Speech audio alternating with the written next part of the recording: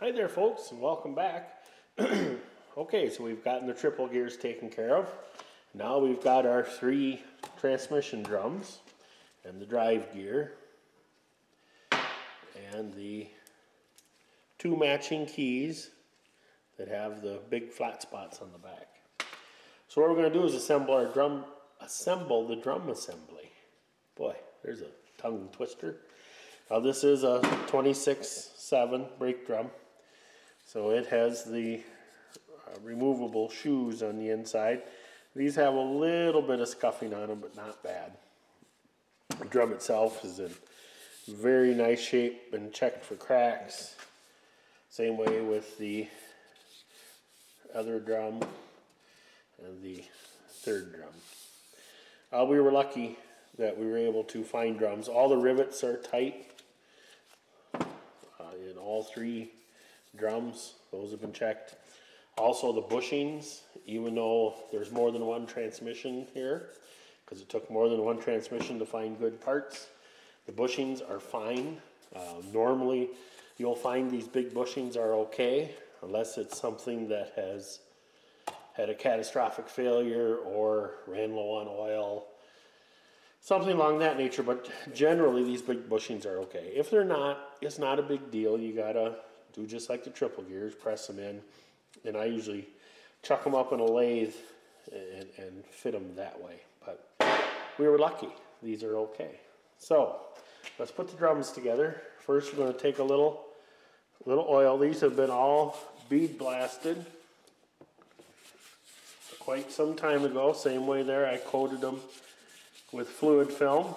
I've rinsed that fluid film off since. So we'll coat the shaft and this surface here. And let's put a little on the bushing itself. I see that struggled a little going on. It's a little tight at the top.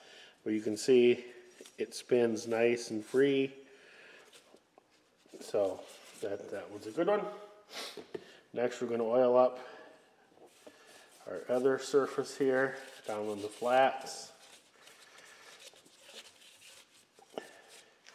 We'll grab the other drum and we will put some lubrication on there as well.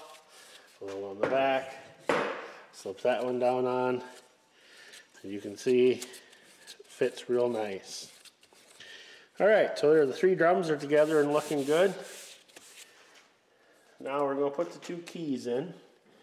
Remember, these are the ones with the flat spots. We're going to tap them in a little bit here. Just real gentle. And we're going to taper them in at the top. Got to make a little wedge shape. Those fit in there nice. Keys look to be in nice shape. And we're going to take our driven gear and we're going to try to line those up.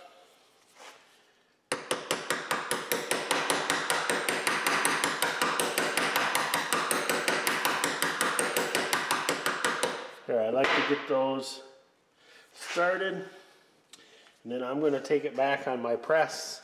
I won't take you along back there because my back room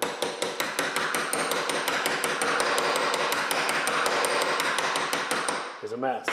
Alright, the keys have started. I'm going to go back. I'm going to put a piece of flat plate on here. Push this home till they're flush. That's all you got to do. Alright, be right back. One point I forgot to make. When you're pressing here, what you're pushing on is the brake drum. Okay? Now you can see it's recessed up in here, right? So it's very important to not let the drum touch the press plates. Is to set something here, doesn't matter what it is, as long as it's deeper than the drum, and support this center hub so that you're pushing directly on the center hub. Otherwise you take a chance of breaking this very expensive and hard to find brake drum. Alright, now we added that, I'll go do it and I'll be back. Okay, we're back.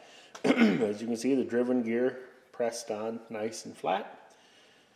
And the drums turn like butter. This one's separate, that one's separate. So it's all good fitting and lubricated. Now triple gears. All right, back to those mysterious triple gears. Well, the triple gears have to be in time. And there's marks on the triple gears, but not on the driven gear. On the bushing side of the triple gear, there's always one tooth, usually with a U around it. It can be very hard to see. There's also teeth with lines in them. No idea what that's for, but it's the one with the U where the notch in the tooth, the groove, is highlighted. If you want to be sure that it's correct, then I lost my marker, where this notch is, this notch in each gear, and this pair of teeth, this pair of teeth, this pair of teeth, all line up. That's the only spot on the gear that they do that. So if you are questioning it, you look straight down, 2, 2, and 2. All right. So now we know how to find the gear on the timing mark on the triple gear with the bushing side up, because your flywheel's here. On the driven gear, there's 27 teeth. So you just pick a tooth, slide your gear up here. Okay, you got to turn the other drum a little bit. Find your tooth. Okay. So then you mark this tooth, and then you go 9 over. So you're on the tooth that you marked. 1, 2, 3, 4, 5, 6, 7, 8, 9. And then you put a mark on that tooth. Then you take your other triple gear and you slide it up there. Align your horseshoe mark with that tooth you marked. And then the third one, so you start on the one that you marked and go 1, 2, 3, 4, 5, 6, 7, 8, 9. Mark that tooth. Slide that triple gear up there. They'll rest on the drums. And then if you want to be sure, just count over to the next gear. 1, 2, 3, 4, 5, 6, 7, 8, 9, and we're back on a marked tooth. So there you have it. The triple gears are up there, and they're in time. Now we got to pick this thing up, flip it over, and align these 4 pins. Okay. Trying to do that any other way is kind of tricky. But what I like to do is take a piece of safety wire down in this groove here of the second bearings, pull it around, and twist it.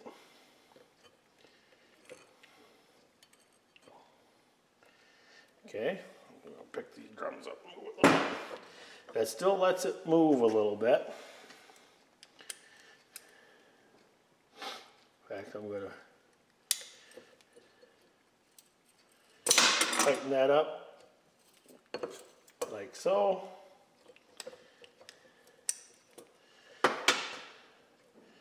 Then I'm also going to put some kinks in it like that. All right, so we should be able to, I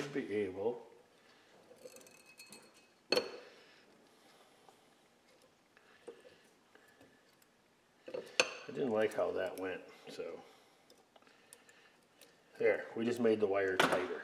So we should be able to pick this thing up without them falling off and have it go on. I'll meet you at the transmission.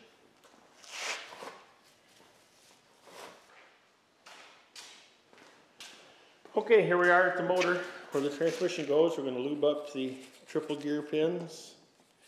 I've already lubed the bushings in the triple gears and the one in the main shaft here. We'll get some oil on there. And here we go. Let's see if this works.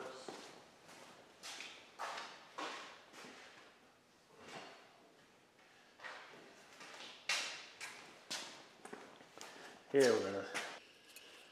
Okay, folks, we're back. I ain't gonna lie to you.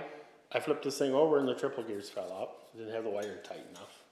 So yeah, it happens. But we just picked up the pieces, new piece of wire, and away we go. So let's try this again. Started on the main shaft. Look at there, fell right on. But, you see it turns okay. But I wasn't gonna lie to you and tell you that it all went just dandy, because it happens. So we're gonna go down here, take out this wire.